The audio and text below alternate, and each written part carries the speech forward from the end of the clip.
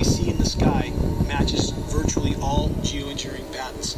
The fact that hundreds of lab tests taken from all over the globe match exactly the ingredients stated in geoengineering patents as primary elements. But not very much. And there's certainly uncertainty about how bad those effects will be, but they will be extremely bad. One of the most hardy brush forms known, the manzanita, and it looks like it's been hit with insecticide. And we're seeing this throughout the ecosystem. And there's virtually no growth, and we see whole plants, whole mature plants, 50, 60, 70-year-old, almost trees die out for no reason whatsoever that we can find other than the contaminated soils. So if it's in the rain, it's in the soil. And now we see incredibly hardy organisms dying for no other cause that we can find other than the contamination in our rain from these aerosol operations. And so you get ecosystem collapses. And if you control the weather, you're going to control the planet. It's that simple. Since the release of What in the World Are They Spraying, millions of people have woken up to these crimes against nature and humanity. We believe the next prudent step, not only in waking, but also activating millions of more people and moving closer towards holding the governments and corporations responsible, accountable, is addressing the weather control aspect of these damaging programs. My name is Scott Stevens. I was a television weatherman for 20 years. These chemtrails are absolutely required to impact whatever weather event they were designing. And the trails were an absolute necessary ingredient for them to achieve their weather modification goals. Chemtrails are a key element in the whole thing because they're obviously a way of putting a highly reflective material into the atmosphere. With cloud seeding, the cooling will be achieved by making clouds reflect a bit more sunlight back to space than they would otherwise, and less sunlight reaching the surface would tend to cool the planet. So let's say we were doing geoengineering because we wanted to make the weather a little bit better. The more we see these trails in the sky, the less rain we get. Virtually all scientific data, even from the proponents of geoengineering, state clearly saturating the atmosphere with particulates will create drought. Much has been made of this issue of damage from precipitation. If the issue is understanding the climatic response, which is I think most of where this is going, and it's exactly where the precipitation gets higher or lower. There will be monsoon failures during that period. There will be huge hurricanes. It's likely to cause some damage in some places. The global studies indicate there will be some impact on precipitation patterns, and obviously there's a lot more opportunity to work in that area. Just seeding can be pretty effective for the clouds we explored, but the interactions between seeding and precipitation in the form of drizzle are really complex. So we're finding the aerosols, the metal particulates, the weather engineering, whether it's scalar, ionic, or orgone, or the chi of the atmosphere. All of those can be used and leveraged to create weather events that are several standard deviations or outside what would be typically normal. Before jumping on the chemtrail bandwagon was I needed a motive. Without a motive, you can't say what they're doing and why they're doing it. You have to have a motive. Weather derivatives are products that commercial hedgers would use, such as an insurance company or an energy company, to hedge a risk that's associated with weather. Precipitation or a hurricane or general heating days is what they're basically called. Certain temperatures or higher temperatures are going to associate with more energy, so they're going to want to hedge that risk. If you can structure a product where you say, okay, I'm going to buy insurance against it raining more than 10 inches in this area.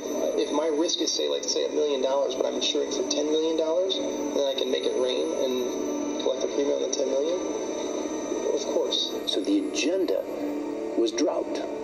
The agenda was to kill the storm, at least in that one particular spot. You're reducing the food security of people through deploying these kinds of approaches that potentially 2 billion people could have their food disrupted by such interventions.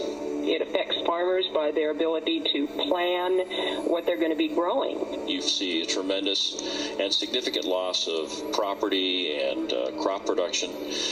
Many times this will cause farms to go out of business, and when farmers go out of business, they usually have to sell, and then if there's somebody waiting in the wings to buy their land and then turn that land over to the production of genetically modified crops, you can see where there would be kind of a strategic advantage there. The fact that it's cheap isn't necessarily a good thing at all. As I'll come to in a second, the fact that it's cheap is part of the hard problem of governance. The fact that it's cheap means any small state or even conceivably individuals could do this, and that is a very dangerous thing. There's probably under $10 million per year, and maybe far less than that, being spent on geoengineering research. It's a mix of a handful of government grants and some private money, including support from Bill Gates. There is a line of research on what's called geoengineering. The climate getting worse means that many years their crops won't grow. There'll be too much rain, not enough rain. Things will change in ways that their fragile environment simply can't support. Bill Gates invests in geoengineering and he profits from the destruction through his investment in Monsanto.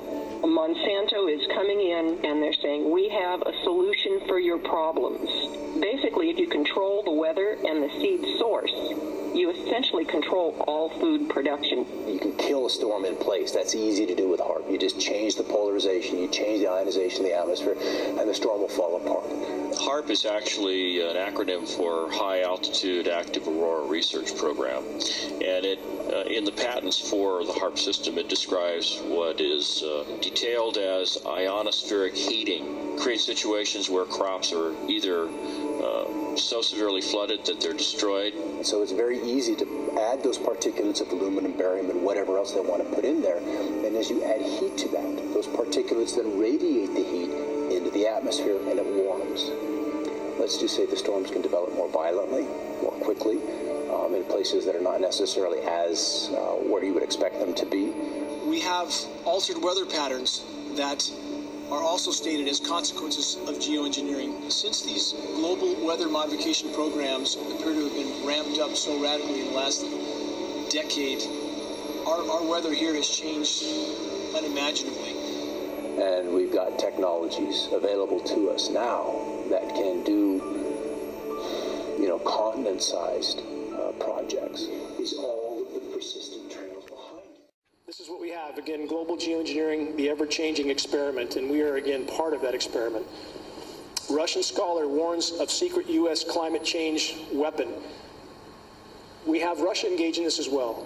We also have China, and this is one of the reasons why it's so hard to get any sort of mainstream coverage, because the big players are all involved up to their eyeballs. So that's one of the reasons the media coverage is so sparse, but it's coming. What do weather weapons do? They wreak havoc in countries without anybody knowing they're even under assault. In the case of floods, droughts, all of this is a form of weather weaponry and weather warfare. And there is no arguing that we are all a part of weather warfare when our climate is being impacted the way it is right now. Again, countries around the globe, this sort of impact, nobody would recognize as being an assault. And that's what's so prized about weather warfare for the powers that be. Nobody even knows they're being attacked.